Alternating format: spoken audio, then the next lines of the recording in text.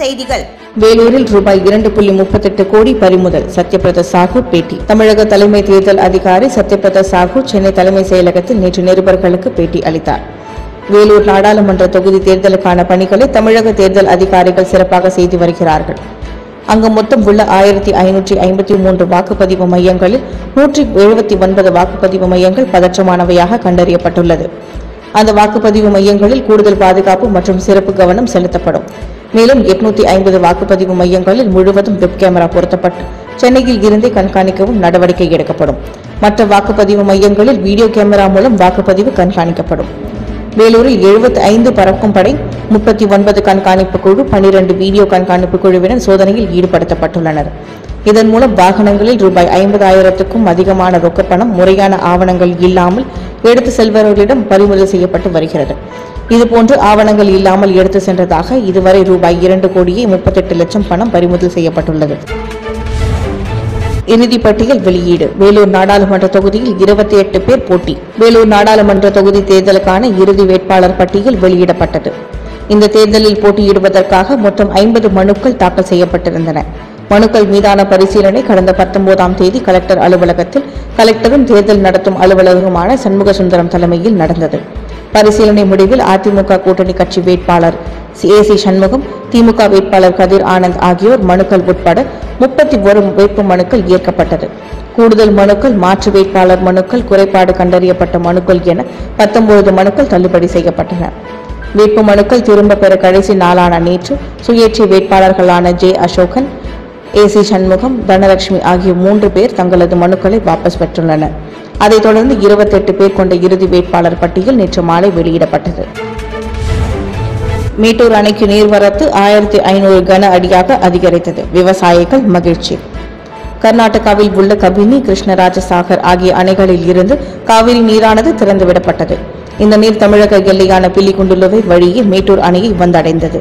மேட்டூர் அணையின் நீர்மட்டம் 39.13 அடியாக உள்ளது. இந்நிலையில் நீர்வரத்து வினாடிக்கு 213 கன அடியில் இருந்து 1500 கன அடியாக அதிகரித்துள்ளது. பொதுமக்களின் குடிநீர் பயன்பாட்டுக்காக அணையில் இருந்து 1000 கன அடி நீர் திறக்கப்படுகிறது. இதனால் தமிழக விவசாயிகள் மற்றும் பொதுமக்கள் மகிழ்ச்சி அடைந்துள்ளனர். இந்திய செய்திகள். மோடி அரசின் 50வது நாள் சாதனை அறிக்கை வெளியீடு. வாக்குறுதிகளை நிறைவேற்றி வருவதாக பெருமிதம். பிரதமர் மோடி 2வது முறையாக கடந்த மே மாதம் 30ஆம் தேதி பிரதமர் பதவியேற்றார். அவரது அரசு பதவிக்கு வந்து 50 நாட்கள் நிறைவடைந்ததையொட்டி 50 நாள் செயல்பாடுகள் மற்றும் சாதனைகள் குறித்த அறிக்கையை மத்திய மந்திரி பிரகாஷ் ஜவடேகர் நேற்று வெளியிட்டார். அப்போது அவர்கள் நிருபர்களிடம் பேசும்பொழுது, கடந்த 50 நாட்களில் அனைத்து தரப்பு மக்களுக்கும் எண்ணற்ற நற்காரியங்கள் செய்யப்பட்டுள்ளன. அனைவருடனும் அனைவருக்காகவும் வளர்ச்சி என்ற கோஷத்துடன் பிரதமர் மோடி பதவியேற்றார். அவர் செயல்பாடுகளை மக்கள் பார்த்துள்ளனர். வேகம், திறமை ஆகியவற்றை பார்த்துள்ளனர். இந்தியாவை முன்னெடுத்து செல்லுதல், அண்டை நாடுகளுடன் உறவை முன்னெடுத்து செல்லுதல், முதலீடு, ஊழலுக்கு எதிரான போர், சமூக நீதி ஆகியவை 50 நாட்களின் முக்கிய சாதனைகளாகும். இந்திய விஞ்ஞானிகள் இமாலய சாதனை. நிலவை ஆய்வு செய்வதற்காக விண்ணில் பாய்ந்தது சந்திராயன் 2. நிலவை பற்றி ஆய்வு செய்வதற்காக GSLV Mark 3 ராக்கெட் மூலம் வெற்றிகரமாக விண்ணில் செலுத்தப்பட்ட சந்திராயன் 2 விண்கலம் பூமியின் சுற்றுவட்ட பாதையில் நிலைநிறுத்தப்பட்டது. இந்திய விண்வெளி ஆராய்ச்சி நிறுவனம் ISRO வான்வெளியில் ஆராய்ச்சி தீவிரமாக ஈடுபட்டு வருகிறது. புறப்பட்ட சுமார் 16 நிமிடம் 74 வினாடிகளில் நிர்ணயிக்கப்பட்ட உயரத்தை அடைந்ததும் சந்திராயன் 2 விண்கலத்தை GSLV Mark 3 ராக்கெட் திட்டமிட்டபடி குறிப்பிட்ட இலக்கில் வெற்றிகரமாக கொண்டு சேர்த்தது. ஸ்ரீஹரிகோட்டாவில் உள்ள கட்டுப்பாட்டு அறையில் இருந்து ஈஷா யோகா மைய நிறுவனர் ஜக்கி வாசுதேவ் ராக்கெட் விண்ணில் ஏவப்படுவதை நேர்வில் பார்வையிட்டார். அனைவரும் விஞ்ஞானிகளுக்கு வாழ்த்து தெரிவித்தனர்.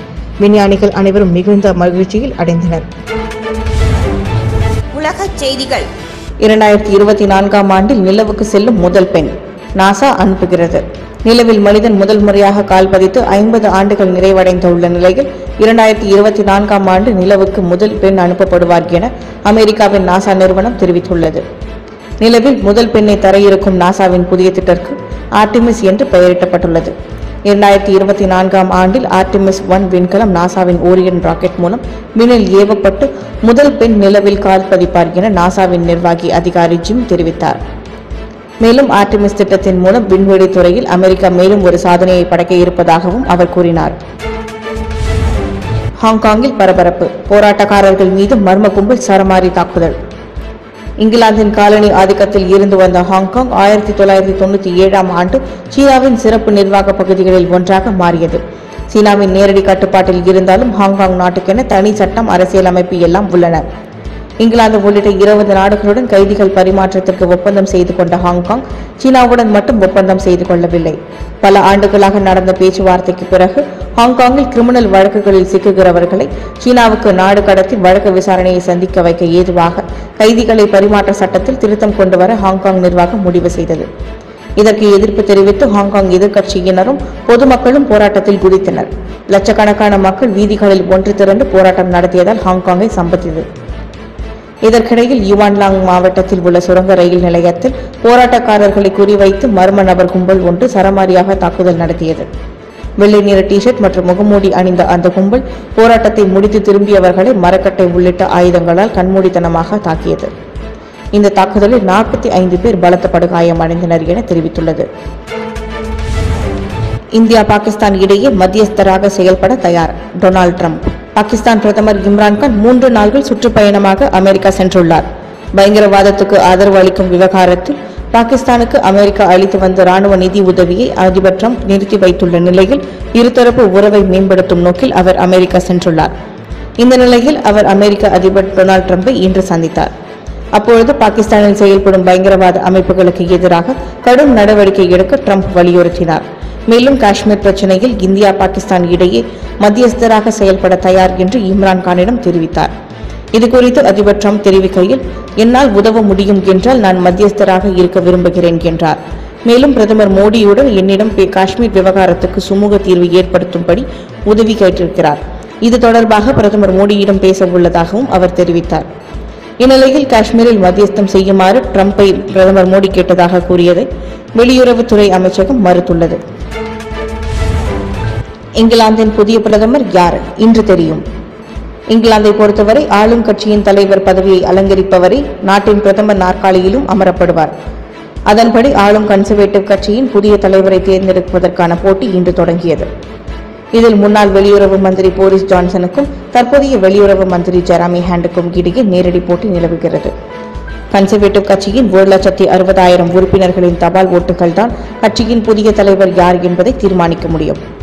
உறுப்பினர்கள் அனைவரும் தங்களுக்கு அனுப்பப்பட்ட வாக்குச்சீட்டுகளில் யாருக்கு வாக்கு அளிக்கிறோம் என்பதை குறிப்பிட்டு கன்சர்வேட்டிவ் கட்சியின் தலைமை அலுவலகத்துக்கு திருப்பி அனுப்பினர். வாக்குச்சீட்டுகள் திருப்பி அனுப்புவதற்கான கால அவகாசம் நேற்று மாலையுடன் முடிந்தது. இதையடுத்து இன்று வாக்குகள் எண்ணப்பட்டு முடிவு அறிவிக்கப்படும். உடனடியாக பிரதமர் தெரேசா மே பக்கிங்ஹாம் அரண்மனைக்கு சென்று ராணி 2ஆம் எலிசபெத்தை சந்தித்து தனது ராஜினாமா கடிதத்தை வழங்குவார். அதன் பின்னர் ஆளும் கட்சியின் புதிய தலைவரை நாட்டின் பிரதமராக அங்கீகரிக்கும் உத்தரவை ராணி பிறப்பிப்பார். இதனையடுத்து புதிய பிரதமர் பதவியேற்பார். போரிஸ் ஜான்சனுக்கு கன்சர்வேட்டிவ் கட்சியினரிடையே அதிக ஆதரவு இருப்பது கருத்து கணிப்பு முடிவுகள் மூலம் தெரிய வந்திருப்பதால் அவரே இங்கிலாந்தின் புதிய பிரதமராக ஆவார் என நம்பப்படுகிறது. திசைகள் வலைக்காட்சி, மக்களின் மனசாட்சி. சப்ஸ்கிரைப் செய்து கொள்ள பெல் பட்டனை அழுத்துங்கள்.